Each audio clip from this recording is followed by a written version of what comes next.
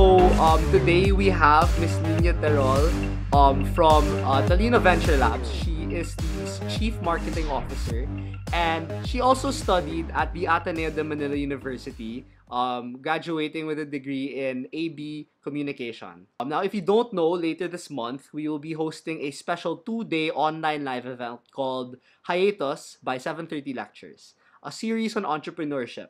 On the first day, on August 29, that's a Saturday, we will be covering the student entrepreneurship phenomenon. While on the second day, August 30th, that will be a Sunday, we will be covering entrepreneurship on a much more larger scale. So, entrepreneurship in the post-COVID economy.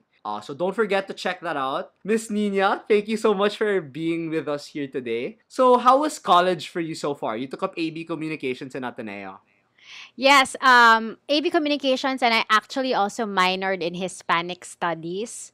But Wow, don't okay. ask me any Spanish anymore. It's been so long since I last practiced. Good. What organizations did you join in college? I was in the Sanggunian for most of college, but I was also very active in ORSEM. So the logistics Mhm. committee, Logcom, I think, in Logcom for also about 2 or 3 years. I was also, for a while, I also joined Ateneo Lex, which was the legal management Yes. organization. I had dreams of going to law school after that.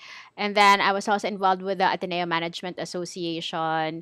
And of course, Network. CASA was the Communication Art Society of the Ateneo. But it wasn't very active at the time, and I think it's no longer existing now.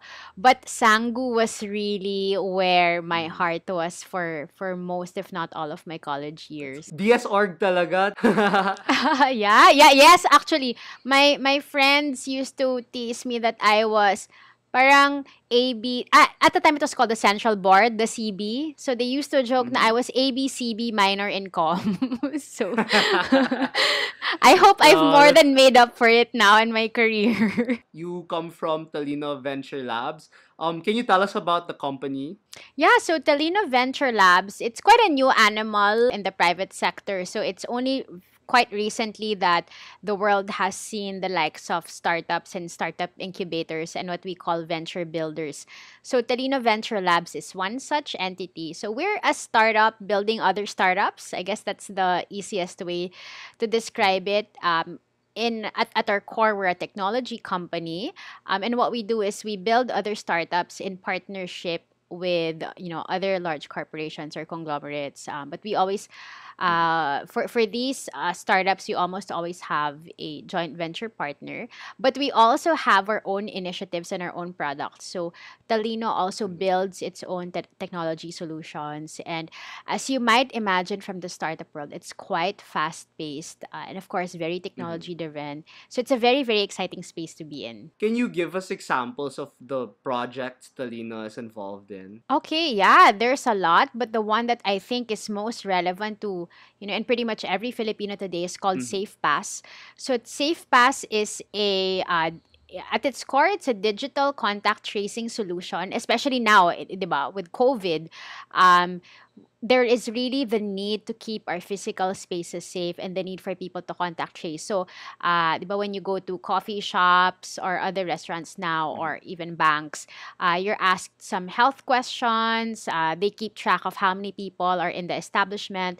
So, SafePass makes it digital and quite automated to do all of that, so that the restaurant owners, the entrepreneurs, the managers of those Mhm. locations can be more worry free, that at least when people enter their establishment, they know that there are no symptoms, that they're keeping Mhm. within the maximum capacity mandated by government, and that in case there's a COVID-19 incident, they're able to contact trace more efficiently. Mhm.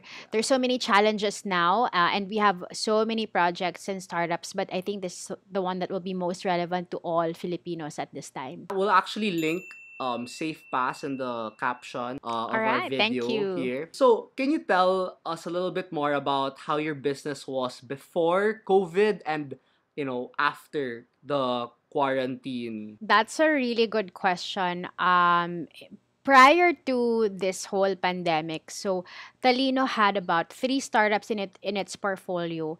We call ourselves an inclusion tech venture builder. Inclusion tech being the Mhm. keyword, because we always believe in building technology solutions that are very Mhm. accessible to the masses and really making life easier for them. So we have an insurtech, so an insurance technology startup called Saffron, which aims to make all sorts of insurance, bite-sized insurance accessible to ordinary people. Because you often think of insurance as expensive, it's difficult, it's, diba, it's boring, it's so easy, so hard to understand. We also Mhm. have an inclusive fintech called Ascenso, which makes it super easy for the members of a the largest microfinance institution here called Card to access their loans. So just using Mhm. chatbot, a nanay with a sari-sari store can get, 5,000 pesos in as little as 1 hour. She doesn't have to fill out Mhm. forms, go to a bank. So it's really made things so much easier for that segment. And then we have a legal tech startup called Unawa, which makes it easier naman for businesses of all kinds, to be able to transition to the digital economy much faster. And that was even Mhm. before COVID, diba? And then when Mhm. COVID happened, we realized that all the more there's a need for all these kinds of products. Everything that makes life, business, protection, loans so much easier Mhm. and so much more accessible to Yes. people.